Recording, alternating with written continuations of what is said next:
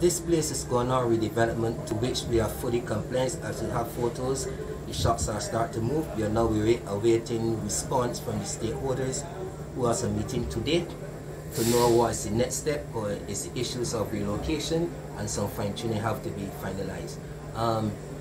At the last meeting, we saying that, okay, what are we contributing to this redevelopment? So we decided, okay, we see where from this youngster here now, Abuna Ramsey, who built this shop himself, his creativity of the extended gable give I know the idea of, let's see if it's possible to include some self-contained studio apartments built at top, at least 5 or 10 of the shop, which means strictly to be marketed to the tourist sector, which means it could be A and B, but it will be gone through the Ministry of Tourism. So it's not really us in it, we are just shareholders in it.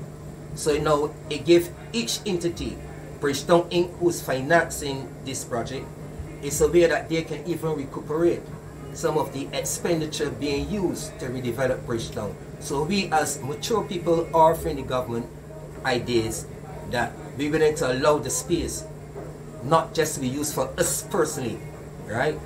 That it could be turned into a cultural tourist village, right? Whereby the government will create some funds, extra money can be used by us, the committee, to all, because there must be bathrooms, must be maintained, the space must still be maintained. So the whole concept takes a lot of the financial burden of maintenance and further development off for the government and private stakeholders, and we become part of that responsibility. When the redevelopment is done, we want to be part of the whole tourist market, the whole tourist product. We want to be part of it of something new, saying like we want to be a cultural tourist village. So we wanted to use this opportunity now that when they're redeveloping, if they can't even build the external structure immediately, within the plans though, it is included for the future extension of at least 5 or 10 self-contained studio apartments built on top of a few of the shops, strictly to be rented to within the tourist market.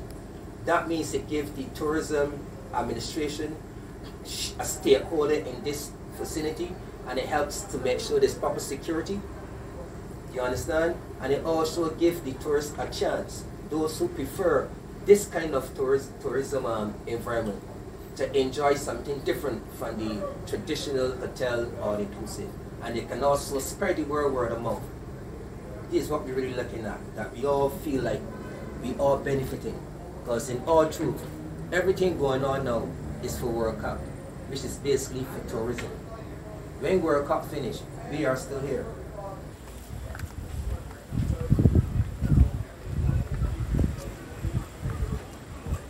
Shot. Shot that was there, gone. Caravan mine, I linked to the corner. Already dismantled and gone already too. So this is it.